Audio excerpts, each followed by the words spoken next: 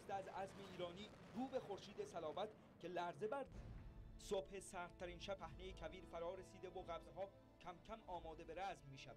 حاصل روزها تلاش‌ترین شرایط آب و هوایی خم به ابرو نیا علم و تخصص و تعهد را به عرصه نمود دفاع آوردند. پاسخ کوبنده بدیم.